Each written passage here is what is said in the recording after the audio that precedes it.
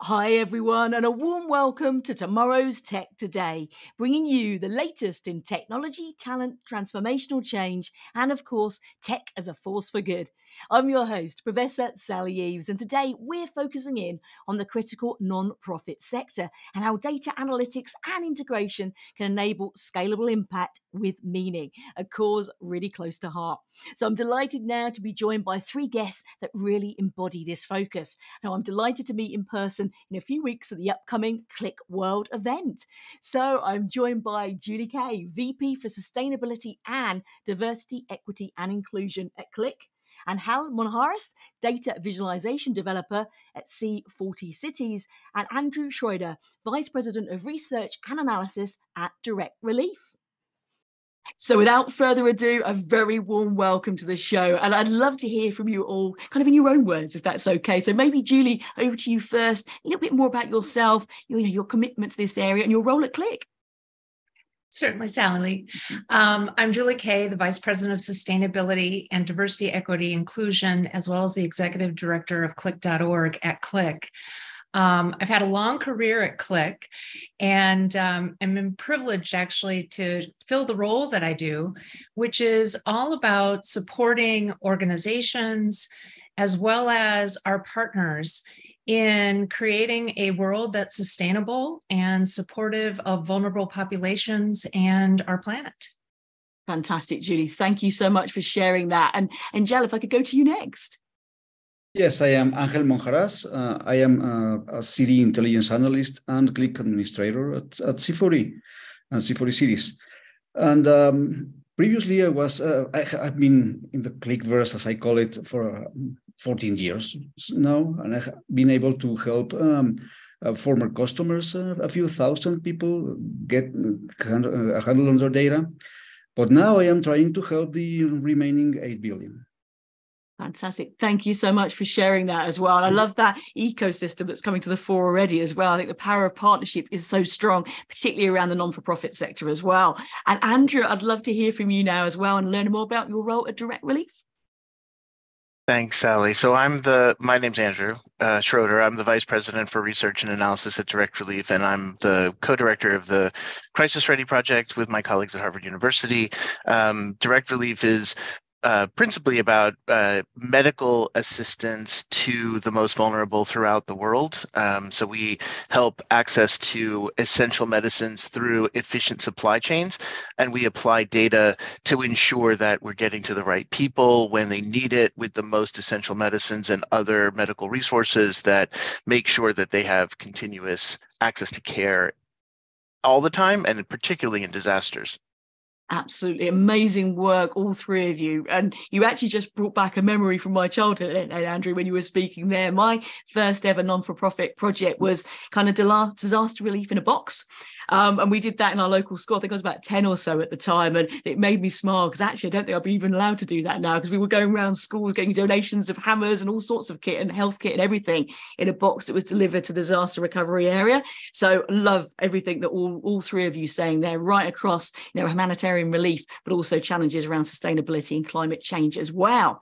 So without further ado, the power of data, we're hearing data driven kind of said everywhere across verticals at the moment, but possibly never more important, and also some challenges around this as well for the non-for-profit sector. Perhaps, Julie, if we could start with you to kind of set the scene around what you're seeing, what you're assisting at Qlik as well, kind of the role that data can play to help this, to enable organizations to address some of these really complicated and messy and in many ways interrelated challenges as well, whether that's climate or crisis response. So perhaps, Julie, if I could start with you.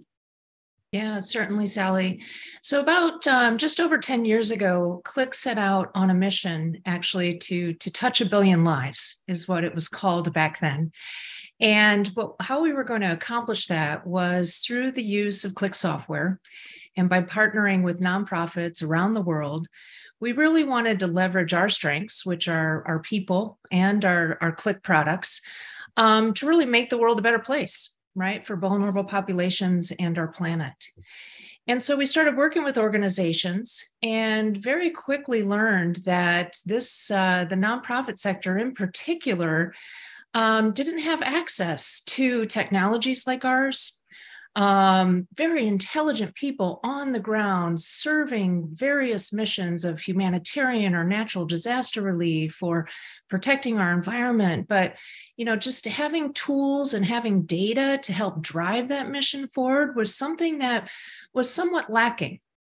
But it wasn't out of interest. It was just because, organizations were struggling with spreadsheets, trying to collect data in the field, try to report that information back to their supporters.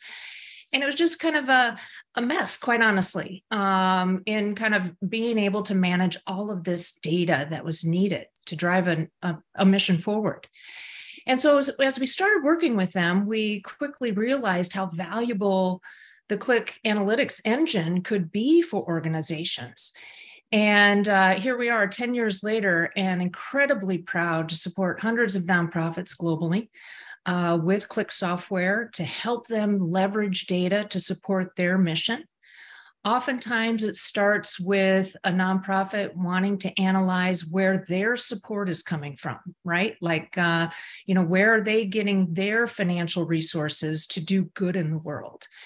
And from there, we start looking at the impact that a nonprofit might be having on the ground, right? Getting survey data, analyzing the number of surgeries taking place. In Andrew at Direct Relief's case, analyzing the amount of medication being distributed across potentially, camps serving refugees in Europe.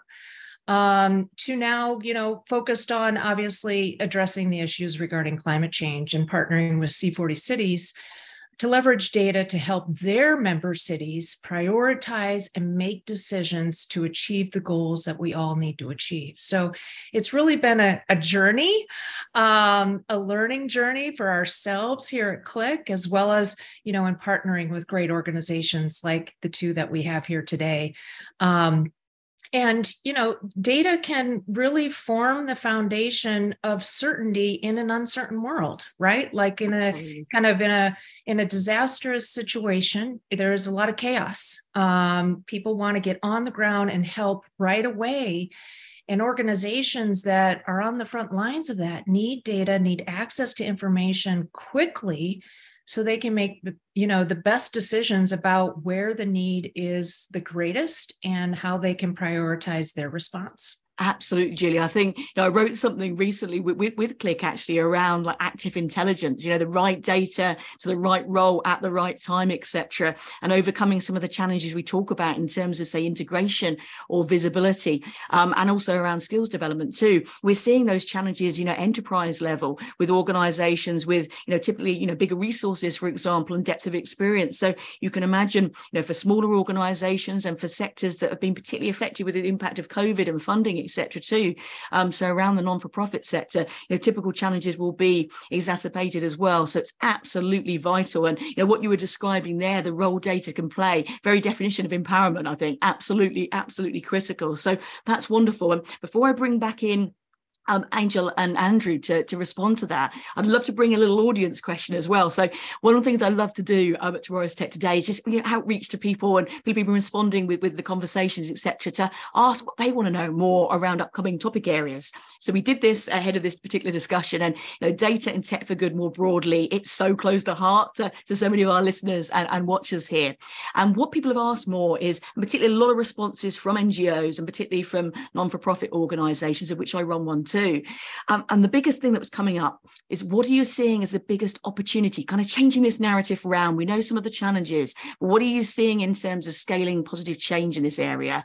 And what would you say has been the biggest change over the last 18 months? And one person here, Matthew, I'm going to mention, has been talking about how people are asking him far better kind of questions about where their data comes from. So that need to be able to kind of justify that, particularly for funding, has never been stronger, and really, really interesting conversations around that. So I'd love to throw that up to anybody, actually, if you'd like to who would love to take that one. But biggest challenge, biggest opportunity, or the biggest change over the last 18 months? Loads of interest from our audience around that. Mm-hmm.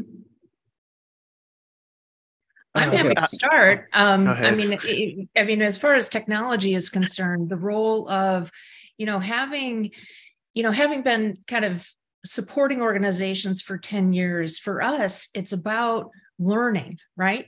So the work that we we did to respond to the COVID pandemic, for example, actually was based on work that we learned in partnering with NGOs responding to the Ebola epidemic. So just having this experience and kind of leveraging data, leveraging technology, we have the opportunity to learn how to respond most effectively so that we can get to the needs much more quickly and with the right response at the right time. So this learning journey, I think, is one that's very exciting, because as we look forward to, opportunities such as leveraging AI and machine learning, we could get to a point where we know what products we need to respond to a natural disaster as it is happening. And those products could be on the ground, ready for people to be distributed right as soon as possible, as soon as the disaster is finished. Absolutely. But I'm sure Andrew and Angel have other ideas. I mean, I can just quickly point to like a data problem and a social problem. I think and I'll start with the social. I mean, I think that the pace of crisis in the world has accelerated. It used to be relatively uncommon to have, sort of 5-alarm fire level crisis response happening at any given time. And it's become normalized for us that this is all the time now. The pandemic was obviously the big change, where this was global in scope and was in, sort of 24/7 for years. But the Russian invasion of Ukraine, the scale of the earthquake recently in Turkey and Syria, in addition to the accelerating climate emergencies that we see, around things like Cyclone Freddy in Mozambique, where this is the highest energy storm ever recorded total, and nevertheless in an area which is often under-recognized for assistance in Mozambique. The accumulation has been geometric in scope, and that's difficult to keep up with. The data is also geometrically changing in scope. So the amount of data that we are able to ingest, access, private data flows have become there's a movement that's been ongoing in the Data for Good community to make private data available for public good. That sounds great, but it poses huge challenges as well, because you have scales of data that most nonprofit organizations are just not set up to manage, let alone government organizations that we also may collaborate with from time to time. They don't have the hardware, they don't have the expertise often, they don't have a whole bunch of things that are required to take the data flows and transform them into useful information, either tactically or strategically. And so, that, in addition to the changing pace of crisis, makes it so that there's this huge opportunity to apply data resources to crisis, but it has changed both the demand and the supply problem to where you need to reformulate how we're doing all kinds of things. And that, I think, is what we're right in the middle of right now, is rethinking structures and how we actually build systems and organizations that are fit for purpose in this context. Great points there, Andrew. Really like that. And Angel, I'd love to bring you back in, and I'm also going to pivot to a little bit around C40 cities, if I may. I'll just make one quick point around what Andrew was saying there as well. And in the show notes, we'll point to some resources. I couldn't agree more about kind of the vectors of change that you're bringing to the fore there. And also WEF recently did some really interesting research talking about kind of poly risk and kind of poly level of crisis. It really kind of infused with what you were saying there. So we'll put some resources around there as well. And also on some of those data points, some really interesting new work going on around data waste to data opportunity, and around how some of the waste that we're seeing actually in data can cater to one of the challenges that I think is going to come up quite a lot around talent and skills development, etc. So just wanted to flag that. We'll pop that in the show notes, because again, a lot of people are asking us about that too. So brilliant points. Angel, if I could bring you back in for your response there around kind of challenge, opportunity and change over the last 18 months. And then I'd love to kind of you take the floor actually to talk about your work around urban data for good and tell us more about how you're addressing some of those challenges around climate crisis. Yes. Well, as a network of majors or of nearly 100 cities now that are working together to deliver the urgent action needed to confront the climate crisis, we handle a lot of data. So all of the majors of C40 cities are committed to using an inclusive, science-based, and truly collaborative approach. That means we need to have confidence on where the data comes from. Either we are becoming a hub of climate knowledge, either produced by us or collated from different sources. And we are in a unique position to share that knowledge, not only with governments and cities, but also with companies and individuals in the form of manuals or policy briefs, and so that everyone knows what they are expected to do to become green, if you mean, or to do their part to avoid heating the globe about 1.5 degrees centigrade on average. That's our ultimate goal, to make reality those Paris Accords. And all of this knowledge that we are accumulating and generating need to be put out there. And we have what we call the C40 Knowledge Hub, where everyone can go in and look at hundreds of articles related to many different ways they can impact climate. And all of it is supported by data, because we are science-based and data-driven, and it is supported by Qlik. All of those dashboards you see on our Knowledge Hub are Qlik-powered, made by us, and constantly updated. I love that. Again, that power of community coming to the fore, and that open knowledge sharing as well, which is so vital. And on that note as well, Angel, I wonder if we could come back as well, just to talk about the session you're involved in too, because QlikWorld coming back round the corner very soon. So definitely sharing more info about that. I can't wait to be there in person too. I wonder if we could just share a little bit about the session you're involved in with C40 cities as well. But what can people expect from that discussion? There's a lot to talk about. We only have 45 minutes in the session, so we're going with the main challenges we are facing to sort through all of that data, the very different data sources that how we cope with them, and how Qlik helps us do that. And we will see the Knowledge Hub live on stage, and the kind of information everyone can access. Love that. Brilliant. Making that information more and more accessible. And again, we'll share some notes around the Knowledge Hub too. I love that. I think it's absolutely vital. So brilliant stuff. Thank you for shedding a light on that. And also with your work in Mexico as well. I do quite a lot with Tech to Monterrey. So it'd be lovely to kind of catch up on that separately too. So really interesting projects there as well. Fantastic stuff. And now perhaps, Andrew, we could pivot to you now to talk a little bit more from the kind of disaster relief perspective as well, kind of data and how you're using that with direct relief to really make a difference around the globe. I've been looking at some of your blog content, really detailing the projects and the tangible actions you've been taking. It's pretty incredible work. So let's shine a light on that. And then we're going to give people a bit what to expect with the upcoming event too, just to give a flavor of what they can learn more about. But if I could hand the floor to you, how are you using data in your space? Kind of what are the key challenges that you're addressing? And perhaps let's share some real stories of impact, because again, I think with everything that's going on in the world at the moment, the different crises, etc., we've been mentioning, actually seeing how data and people are coming together, and technology, of course, as well, to make a difference. I think it's just so powerful to kind of create a contagion of positive change. That's my little phrase for it. So Andrew, over to you. I'd love to give you the floor.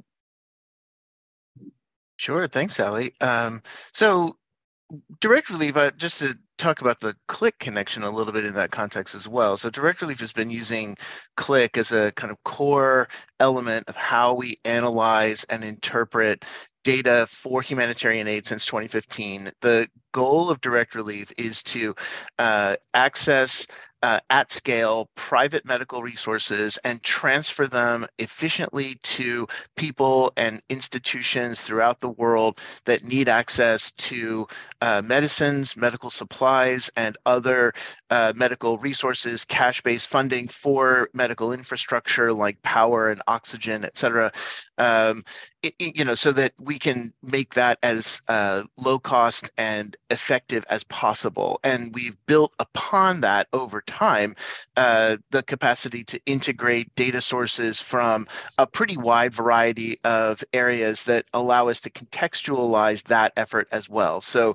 looking at, I mentioned before, kind of large-scale private data flows for public good. I mean, one of the things I spend a lot of time doing is taking the metadata from social media or satellite imagery, remotely sensed imagery that allows us to understand damage after a disaster, and merge those into models that we can apply to understand what happened to a community, where did people go, what are the pressures that health infrastructure may be experiencing, and how do we kind of factor that in to modeling demand for medications on a charitable basis, right? What do people need that they cannot otherwise access? To what degree is an event surpassing their capacity to respond, which is where we kind of step in as an institution to reduce suffering and make sure that we have continuity of services. So, in terms of real world impact on all of these kinds of things, I mean, in the Ukraine war, one of the things that we've been doing is making sure there's sort of two main kind of fronts to this on the humanitarian side. One is actually support for health institutions throughout Ukraine itself. And so we manage data flows to understand both that demand and where all of that medical aid needs to go. And it's a very dynamic situation in terms of, a unpredictable course to the war, which has radically changed what the demand is over time. So there is one piece of that that really is focused on analysis of, need for renal therapies, need for orthopedic therapy, need for maternal and child health, control of infectious disease from COVID to tuberculosis and other things throughout the country. On the other front has been the largest refugee crisis in Europe since World War II. And this has meant that there's a need for, understanding the dimensions of that crisis, because the area is enormous. It covers the entire European Union, although some countries more than others. And then it may not be the most appropriate model of support to direct kind of shipments of medical aid to places that actually have functioning medical systems, like Poland, actually, which has actually a pretty decent medical system. So we've been working on understanding, the work that I mentioned before, to look at those flows of refugees, in novel ways to understand that demand signal, and then partnering with groups like Pelion, which is a health data and financial services company within Poland, to be able to do, say, cash transfers that will go towards enabling refugees to purchase goods that they need at the network of pharmacies throughout Poland, so we can reduce the pressure on the Ministry of Health. And then we can get a feedback signal from that we link into that analysis of where refugees are, to understand those changing pressures, and then get out ahead of, well, what are the changes we're likely to see coming? Where are you going to need goods the most? What kind of goods? For instance, just one example, thyroid medication becomes really important. We've seen this in the signal for refugees in Poland. Why? Because of the Chernobyl nuclear disaster. It creates a long-term need for thyroid medication in many people from Ukraine, and you see this showing up in the pharmacy data across Poland. So that means that we also need to then think about ways that we can ensure that we're responding to this particular kind of signal that you wouldn't necessarily, and unless you're really, really in depth on Ukraine beforehand, or you have some other kind of special knowledge, you might not actually know that. So that really helps us to then really be targeted in the response effort. Such great examples, Andrew, there, really. I think that interconnectedness, you can almost visualize. I'm quite a visual person. As you were describing that, you can almost see the lights connecting, like that network map coming to life as you were explaining the connections there, and things that could be hidden within those signals as well. So really fantastic examples there as well about that power of data. And you reminded me of another project too, because I love the different examples about how data was empowering that understanding there of evolving needs or expectations or behaviors in so many different ways. and again, those interrelationships. But one other thing that sprung to mind as well is the Ukraine situation. One area I think maybe the role of data is underexplored about, for example, how it can help preserve identity.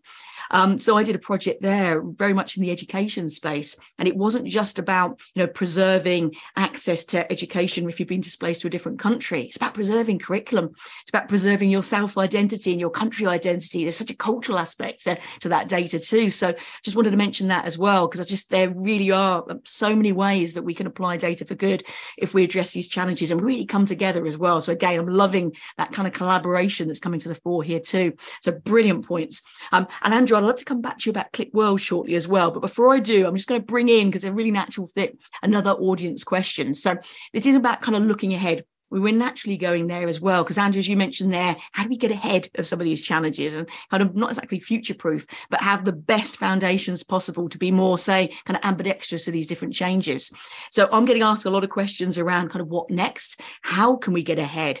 And one of the areas that's coming up a lot here is around some of the measurement challenges as well. I think we all know in the social impact or non-for-profit space, measurement of impact can be a challenge, and it's so key, in terms of getting people on board and together around that vision. It can be really important for funding, lots of different things. And now with the rise of ESG measurement as well, I'm getting a lot of questions around that. And again, quite complex data challenges there as well, internal, external sources, scope 1 to scope 3, different organizations, say, reporting internally. But how do you make that, consistent, comparable checks between different organizations, whether you're a consumer or maybe a funder or a partner? So lots going on in that space. So a bit of an open question there about where we're heading next. What do we need to overcome to scale further change? So I will throw that out, but I think I might go to you, Judy, first, if that's okay. I'd love to bring you back in on that, what you're seeing, around the ecosystem, what people are asking you for support. Yeah, certainly. And thank you for the question. It is a challenging one because, part of my role actually at Qlik as a private sector company is reporting our metrics around ESG. So I own that process as a private sector organization as well. So I kind of see both sides of it, the need for supporting organizations collecting that data and trying to standardize it, as well as from the standpoint of an organization needing to report such information. It is challenging, right? But data can really, again, lead the way. And, we've built applications for ourselves, for our customers, actually, to, let's say, measure and reduce their environmental footprint.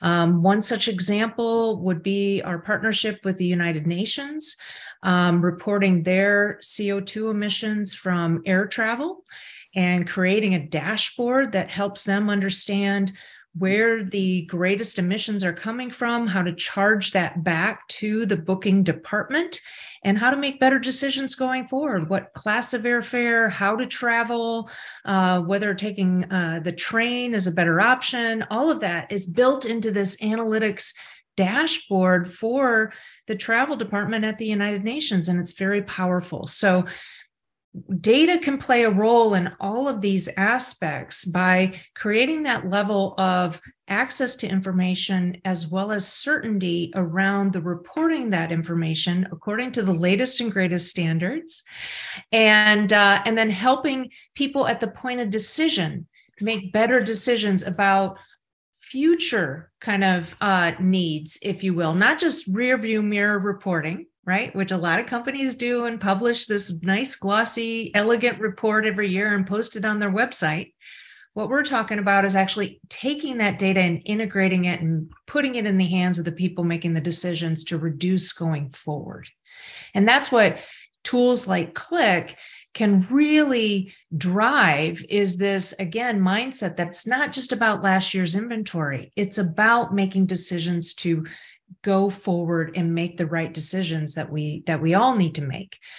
And from a standard standpoint, our work with so many incredible nonprofits like Direct Relief and C40 Cities has led us to these great partnerships with the UN in New York around kind of reporting the progress towards the Sustainable Development Goals, with the UN Framework Convention on Climate Change, the UNFCCC in Bonn, Germany, using Qlik to help member states actually adhere to and measure their progress against climate action plans.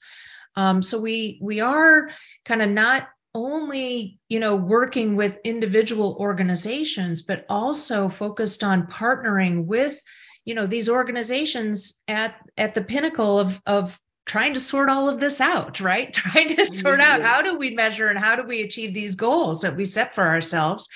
And, and we feel very privileged to have a seat at that table, to have those conversations, to again, take and Hale mentioned the science-based, data-driven approach to achieving these goals and measuring the progress to help us achieve them. Love that. And a thing that was ringing through my ears as you were speaking there, Julie, was that the power to give people agency to make those informed choices. I think a really practical example there you were sharing about the UN and those travel choices as well. And with that dashboarding, again, if we can't have like measurements that are all siloed and segmented, for example, around ESG, if we're bringing these together, so it's part of kind of your operational decision making, everything's integrated, it makes it far simpler. The complexity is a big challenge for everybody, isn't it, at the moment? So again, when we're bringing in new requirements that are so important, we still need to make it easier to actually actualize those. And I think what you're doing at Qlik, what I love there is A, that support of the ecosystem, but B, the fact you're helping to make it easier to do these right things, and it's not just a transparency of the data, it's being backed up with accountability as well. So I think that's a huge difference and really, really important. And funnily enough, when you mentioned the UN, there's a big UN UK women event that's going on at the moment for 2 weeks, which I'm really involved in. And that agency for change is really recurring as a theme and helping people from a technology and data standpoint, but also from a skills confidence as well, to actually apply that in their role and speak up about these things as well. So really, really interesting areas as well. At this point, I'd love to throw back to Andrew just to talk a little bit more around QlikWorld and the particular session that you're involved in there, Andrew, because I think it's a great one. There's so many picks, and I just want to spend a few more moments talking about that, because again, my flight is booked, really, really exciting. So landing there ahead of QlikWorld on the 27th of April. So not long to go. And again, just want to tease a few of the sessions, particularly around data and technology for our audience. So Andrew, if I could throw that over to you. Well, we're going to do our best to keep you entertained, Sally. But, excellent. Looking forward to it. It is Las Vegas, so we got to do what we can. I'm Roll the dice. I'm going to be talking about a project that I mentioned earlier, actually, that we worked with Qlik really extensively on, and got some tremendous, not just like software input, but really kind of collaborative thought with their team around how do you take some of these large scale flows of information from social media platforms that help us to understand, where the population change signals are strongest, that we can do what I mentioned earlier around resource allocation, anticipation of needs, pressurization of infrastructure usage, and then make that something which is both sensible to us and sensible to others. Because, I don't think that when we do data analysis at Direct Relief, it ought to stop with Direct Relief. When we are looking at a particular, signal that is useful for reasons that go beyond just our kind of specific lane within humanitarian response, I think we have an ethical responsibility to share that and to make it intelligible across the board. So in the case of the refugee response, we took the same work and we pushed it towards our colleagues at the World Bank, to the ministries at the national and the municipal level within Poland. We worked with the city government in Budapest. We worked with UNICEF and UNHCR to make sure that as we're doing this work and as we're putting this into an analytics platform, a visualization platform that makes sense of complex data, that we're doing our part to inform the response broadly and not only our own decision making. And so how that happened, how that kind of process comes together to transform information itself into humanitarian aid, is what we're going to be talking about. So hope to see you there. Absolutely. I will be there in person and can't wait. Honestly, it's fantastic. And I think, I run a non-for-profit series as well, kind of shining a light on kind of tech for good kind of impact stories, but also the people behind that too, bringing those stories to the fore. And what I'd love to do as well, perhaps on another day, we can all come back together and kind of share some advice and learnings around that too, because I'm building up this kind of visibility of role models in the industry, like kind of from age 7 to I think 97 is the oldest now. But it literally is looking at diversity in the industry from the broadest possible spectrum. I'm doing something this afternoon on neurodiversity as an example of that as well. But I think all three of you have so much kind of passion and experience, and also just showing kind of the dynamism really of this space too. I mean, what an incredible place to be able to contribute to some of these massive challenges we have, but how we can overcome that by coming together and using data technology, but at the end of the day, people, culture and skills, all these elements coming together to affect that change. So I'm really loving what I'm hearing there. I know we're getting short of time, so what I'd like to do kind of in our wraparound to kind of close things off just for today, perhaps if I could bring Andrew back in now. I know we spoke about your session at QlikWorld a little bit earlier, but perhaps as a way to end it, if we could share either kind of something you're really looking forward to around the event coming up, something again people can get involved in and learn from, about how they can apply data for good in their particular industry, or for example sharing in the family, etc. too. I wonder if I could do that, Andrew, and then we'll go around the room, so to speak, and kind of share either a top piece of advice or something to look forward to when we all come together in a few weeks' time. So Andrew, over to you first. Sorry, no, actually, Angel, sorry, over to you first. Yeah, okay. So what I'm looking for is getting back to see everyone live. Finally. Okay? Absolutely. Oh, yes. And there's lots of things going on. We have this long-standing promise of business analytics or data analytics, make informed decisions. But when we are making those decisions on the data for good scope, those decisions impact thousands or millions of people. So it's crucial to have the right data at the right time, presented in a clear, concise, precise way. And that's what Qlik is helping us do, not only for ourselves, but to share it with so many people. So the climate action is urgent, and it's not our business only as NGOs. It's in everyone's hands, and we at C40 with Qlik's help and technology are making that the information available for everyone to take that action and make their part. Love that. Play your part. I love that. And again, I think the session and all your work generally at C40 Cities as well is really helping that actualization piece. And again, that sharing helps more and more people to be involved and have the confidence to do so as well. I think so many people want to make a difference. Sometimes it's that how that can feel quite messy and complicated. I think we're really starting to unpack that here. Brilliant stuff. Andrew, if I could go to you next with the same question, and then Julie, to wrap things up, I will close with you, if I may.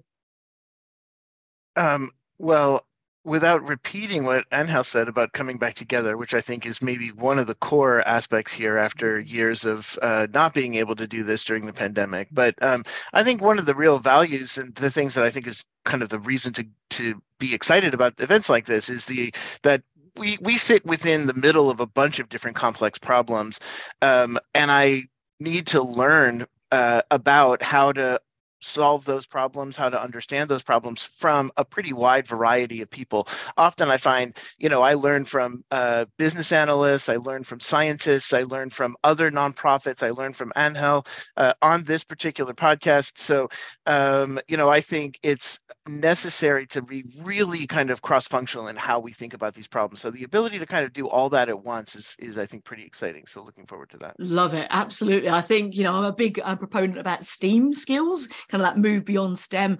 And I think, again, it takes so much innovation and creativity from one particular vertical or different organization, get that mixed together. You can create something, very, very new if you apply it somewhere different. So that interdisciplinary skills, that holism of thinking, and just getting different perspectives on an issue is so important. And I couldn't agree more about just the joy practically, of coming together again. I absolutely love it. So brilliant stuff. And Julie, if I can close with you, let's kind of share a little bit more about that beauty of all coming together for QlikWorld QlikWorld, and maybe just a final nugget of advice to share with the audience. Thank you. It's going to be an exciting event, Sally, and we're really looking forward to it. And I'm really looking forward to hosting Angel and Andrew as well. There was a big sustainability theme in this year's event, which we're excited about. And we encourage everyone to stop by the sustainability booth, which will be inside the venue, to meet Andrew and Angel and myself and discuss, the opportunities for our private sector customers and partners to get involved, right? I mean, we love to kind of talk not only about what Qlik has done and what our software has done, but we want to talk with all of our customers and partners about opportunities that they have to actually, create a better world. And because we very strongly believe that, with the efforts of the private sector, we can achieve these goals with regards to humanitarian relief and climate change and all of that. But it takes all of us. And so, I just encourage, everyone attending QlikWorld to stop by and have a discussion about, how they too can get involved and maybe leverage their strengths within their organization to support organizations like C40 and Direct Relief and others. Brilliant. I can't wait. I think I'm going to be camped out pretty much around the sustainability booth, actually, because, again, I can't wait to share more about that too, live on site. I think that'd be excellent. Also, I think I love the fact, for me, sustainability considerations and ESG is this whole point about, being baked in by design. And that's what I really appreciate, that, to the extent as well, QlikWorld being carbon neutral event as well. So the fact all these different considerations are being baked in, it's really, really critical. And I'll be sharing some news also about a new index launch to help kind of improve, say, the consistency and comparability of measurement around all things ESG, live from QlikWorld as well. So lots and lots to look forward to. I know we're kind of out of time now, but hopefully I think we've set the scene for everyone watching and listening out there about what to expect, some of the key trends, expectation, behavioral changes, but overall how data and technology can be that vital empowerment, that vital foundation to scale sustainable change with meaning. So more on this later. We're going to be sharing lots more around some of the examples we've shared here. But for now, it's a wrap from me. This episode of Tomorrow's Tech Today. Julie, Angel, Andrew, a pleasure to have you here. Thanks so much for joining us. Thanks, Sally. Thank you, Sally. Thank you. I am even more excited now about the event. Lovely. Love that. Thank you so much. Brilliant. And thank you all for watching and listening too. See you all soon. Thanks for listening to this episode of Tomorrow's Tech Today. If you enjoy what we're doing, please subscribe to us and leave a review. It really means a lot. You can also follow us on Twitter and Instagram and see more behind the scenes video footage on YouTube. Thanks for listening.